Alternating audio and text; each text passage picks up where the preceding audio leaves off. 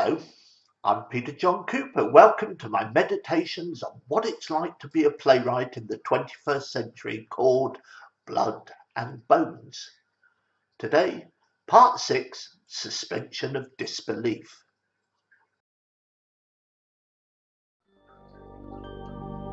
Perhaps the conspiracy world is an updated version of ancient myths, where monsters and the gods of Olympus and Valhalla have been replaced by aliens and the Illuminati of Washington and Buckingham Palace. Tom Burnett in the Conspiracy Encyclopedia. I quoted Goebbels in a previous episode that people can be primed to experience phenomena that they might otherwise discard. They may see ghosts, or witness UFOs, or are chased by aliens. Their readiness to believe is generated by being in a suitably spooky environment, such as a dark wood, and heightened by having recently seen a film about aliens, so that even the most innocent of sightings of a pair of car headlights can be interpreted as something otherworldly. We see what we expect to see. But let's not judge these people too harshly. People who see such things are not stupid. After all, this is apparently a normal human condition. Others may call it cognitive dissonance or hyperreality. We call it suspension of disbelief. And it's the basis of all narrative art. The term suspension of disbelief was coined by Samuel Taylor Coleridge in 1817, and without it any form of storytelling, film, books, opera, fairy tales, would be impossible. When we watch or listen, we have somehow to disregard the fact that we are actually only seeing flickering images on a screen, or reading words that represent a very abridged description of the world, or even that we are hearing something utterly preposterous and nonsensical. We can shut down our awareness of the present physical world and enter the other illusory world of the imagination. In the theatre, suspension of disbelief is our stock in trade. Audience and members are required to believe that this is not a stage, but the battlements of a Danish castle, that this person is not an actor, but is Hamlet, Prince of Denmark, that he is experiencing genuine emotions, and not that he is just reciting lines of text. I know people who find suspension of disbelief a tricky idea, and for them the whole narrative structure becomes a puzzle. But for some reason, most of us have been gifted with this strange ability to believe two quite contradictory things at once. All children play Let's Pretend, and it's quite clearly a way of learning about the world and coming to terms with it through experiment and rehearsal. In children, it's called play. It can also be called lying. Apparently, we lose the ability to play as we get older, but for most of us, it's still buried there, waiting for some excuse for expression. Hence the rise of computer games, virtual reality creations, and drunken dressing up nights. It's not that we actually lose the ability to pretend, rather that we acquire more and more ways of blocking it out. It gets overtaken by the reality of day-to-day existence and lost to the necessity of engaging with the world at work, and only occasionally creeping out when we spend precious minutes at our desk daydreaming. For some people, the urge to play and pretend remains so strong that it becomes subverted into actual conflict with the real world, hence conspiracy theories and so on. And the children's play lying can become pathological in adults. The necessity of floating off to a less engaged level can fuel drink and drug escapes. Theatre is the natural place to express this necessary desire for play, to stop it becoming pathological. Have you seen video of the way a hunter hunts on the savannas of Africa? How he stops, sniffs the air, touches the ground where his prey has passed, using his hands in delicate movements to trace the tracks, making the shape of the animal with his arms, thinking himself into the animal itself, connecting with it, so that even as the creature gains ground and surges ahead, our hunter knows which way it will have turned in the scrub. He breathes as the animal breathes. He attunes himself to the animal so that even out of sight, he knows when the creature is flagging and wishes for the end.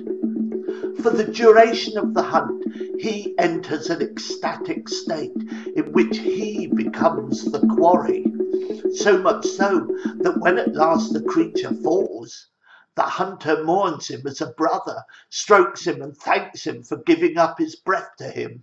The theatre of the hunt is no scioless posturing, but a genuine transformation of the self into a second reality, where the outcome is that of winning food and providing life for the tribe for another few days.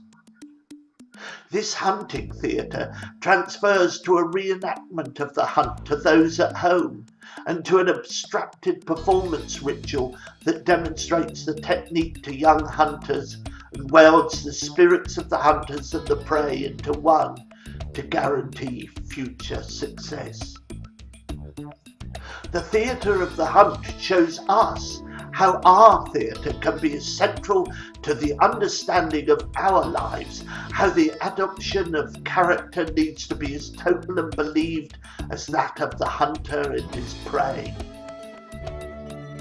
In some way, suspension of disbelief enables us to put aside the mechanics of the world around us so that we can rehearse, practice, test out ideas and emotion. We project ourselves into another reality, just as the hunter projects himself into the creature he is hunting. The playwright creates the ritual words that open the portal through which the actor must pass on his way to becoming the other. The audience provides the environment with which the transformation takes place, and, observing, are enabled to become with the actor who is their proxy in the other world. They observe and empathize, thus becoming the other themselves, while also able to see with ironic eye. Somehow, suspension of disbelief is a social act that enables us to share experiences and even to have views in common. We conspire with each other in following a narrative, setting aside our differences and perceptions of the world around. We agree to follow the lead of the narrator or storyteller. The narrator becomes a shaman with magic powers. We put our trust in her and allow ourselves to follow her footsteps.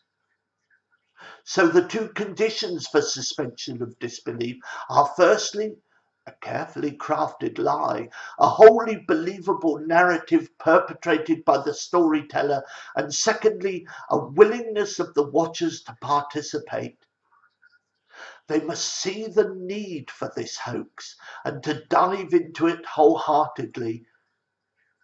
As a great writer once said, we should strive for authenticity in emotion and credibility in performance. And if they didn't, they should have done. My theory is that the subconscious accepts what is delivered to it as the truth, while the conscious is the part of the brain that analyzes and questions. The interaction between credible subconscious and analytical conscious is a debate about truth and fiction.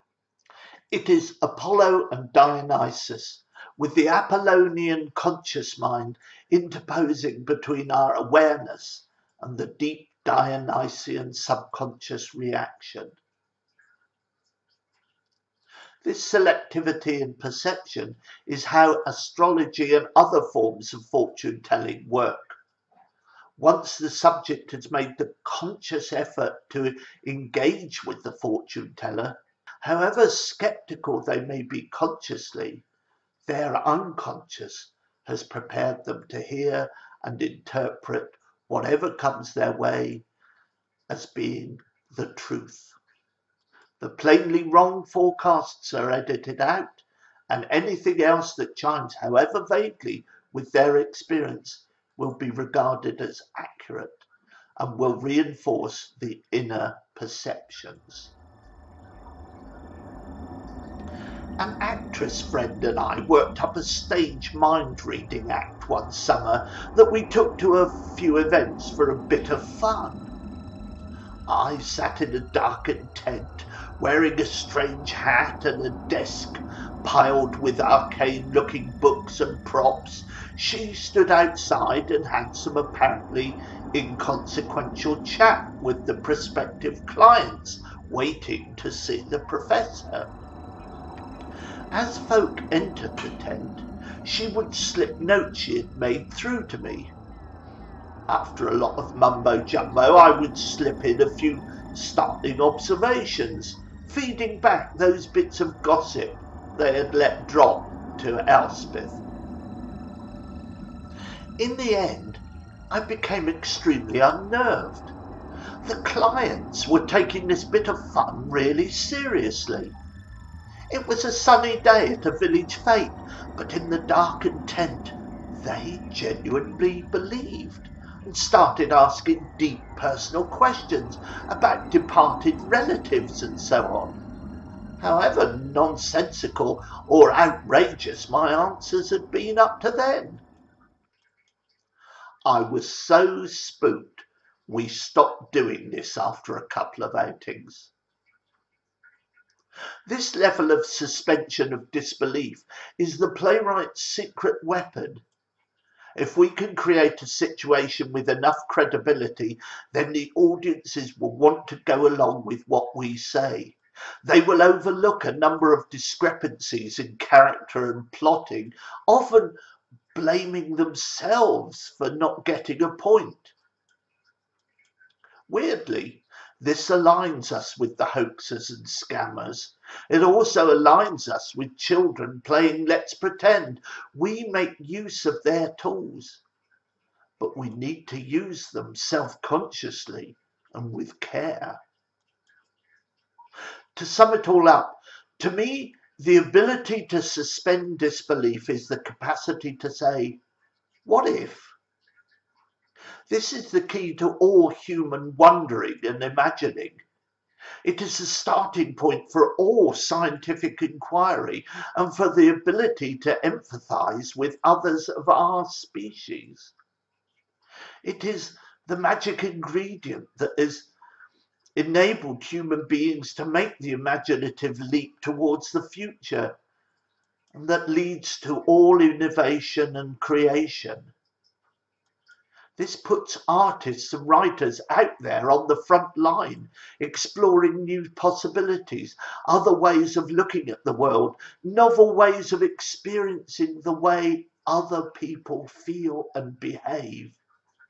We create the matrices of the alternate and offer them to audiences to consider and debate. But next time, I'll talk more about how, in order to create theatre, we need the sophisticated arts of negotiation and collaboration. So, thank you for watching. Please press the like and subscribe button and do share. See you next time.